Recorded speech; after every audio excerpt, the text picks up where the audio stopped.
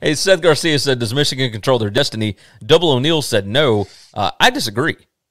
Michigan was number 7 in the first playoff rankings. You beat Penn State. You beat Ohio State. You win the Big Ten championship. You're going to be in the playoff. Yes, they control their destiny.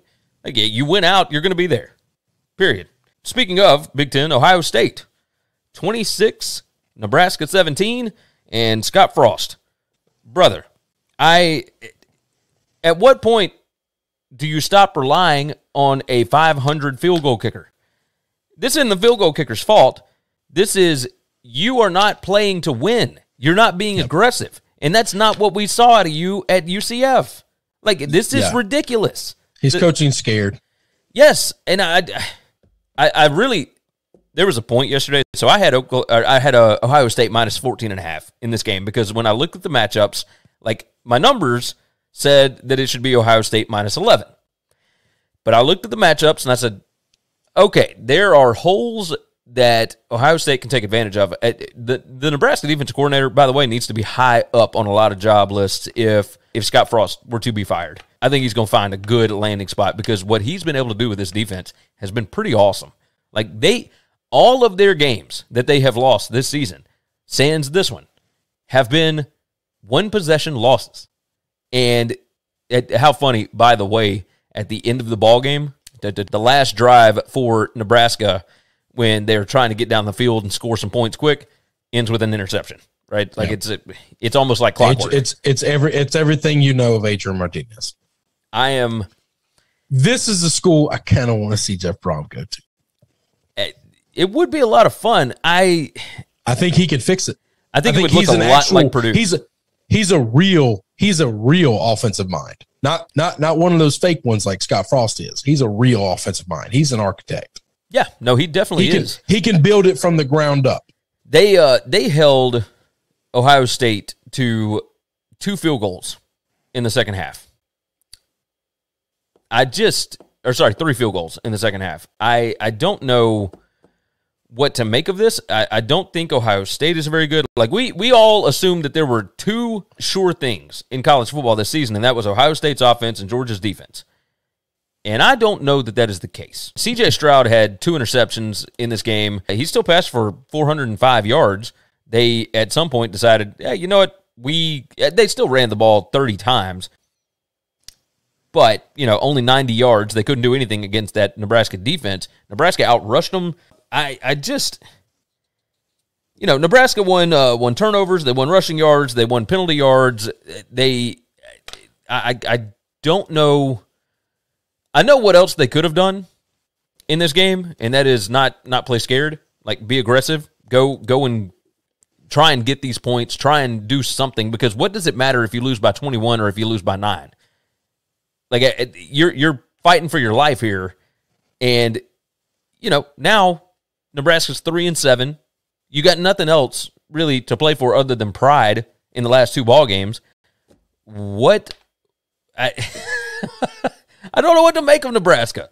Like, this is we could talk about them being maybe the best 3-7 team in the country. What the hell does that get you? I mean, they're just not good. They're just not good. I mean, they're not. And Scott hadn't got it done, and Adrian hadn't got it done, and it is tiring for somebody new to be in that seat. I don't know who that's going to be, but I think almost anybody's got to be better than what you got. I thought so. At one point yesterday, this game was 23-17, and Nebraska drove down the field and missed a field goal. Didn't take a shot. Like 4th and 4 at the Ohio State 13, and you are down by 6 points, and you don't go for it. Your offense has been able to move the ball. It was an 11-play drive. Netted them 58 yards. Do you think he would be coaching? Does he think that if he keeps these games close, he can save his job? Do you think that if he knew he had already lost his job, he would be coaching differently, like an Ed Orgeron situation? Do you think if he knew he was out no matter what, he would be far more aggressive?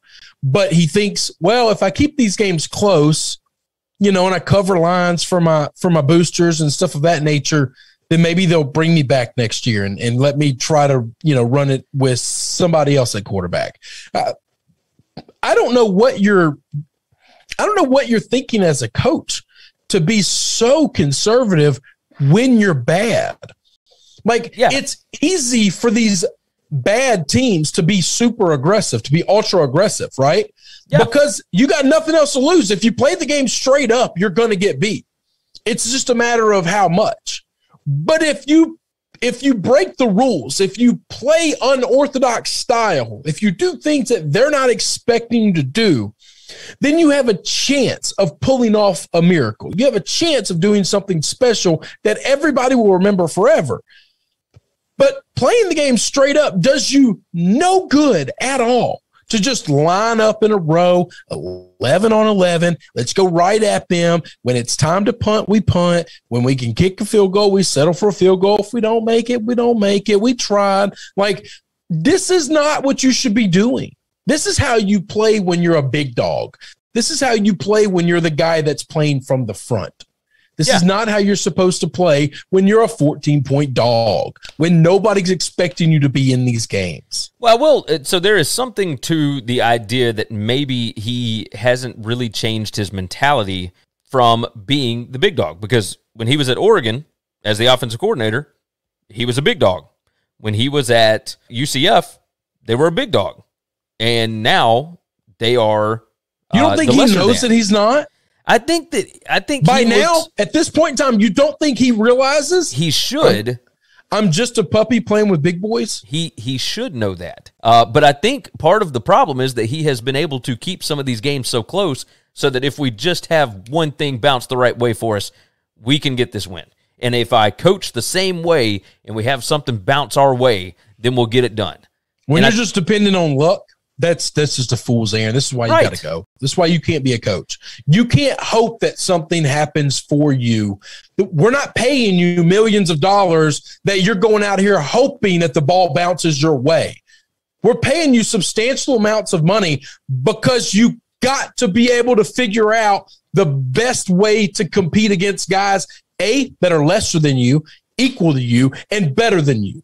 And you have to game plan differently. And if you draw up the same plan for all three of those opponents, then you ain't the guy that deserves to cash a check. Yeah, I'm with you.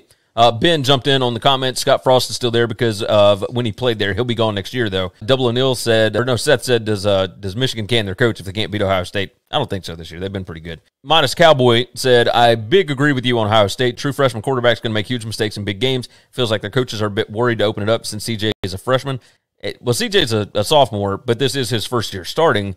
But at this point in the season, he's a veteran. Nobody's a freshman today. Bottom line, once you get to November, we're all done being underclassmen. Exactly. You've got enough reps, unless this is your first start, like somebody got hurt and you walked in the door.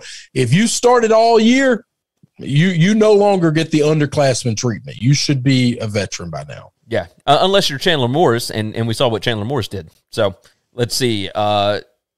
Gary Lewis said trivia. The 1 year Frost was offensive coordinator at Oregon. They had lesser talent and experience and didn't do well that lone season. And then Frost left after that season. Yeah, the offense was still pretty good there, but it's that mentality at Oregon where you are expected to be really, really good, and then he took the UCF job. So, but he was a wide receivers coach, I believe, before that. So, he had been at Oregon for a little bit.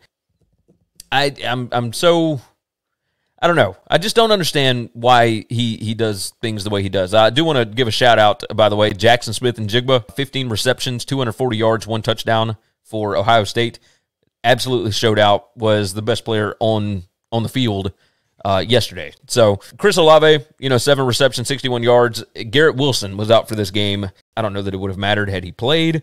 Thanks for listening to the Winning Cures Everything podcast. The website is winningcureseverything.com, and if you want to connect with us, we're on Twitter at GaryWCE, at Chris B. Giannini, at Winning Cures, or you can email us, Gary at winningcureseverything.com or Chris at winningcureseverything.com. Subscribe everywhere you need to subscribe, and we'll see you soon.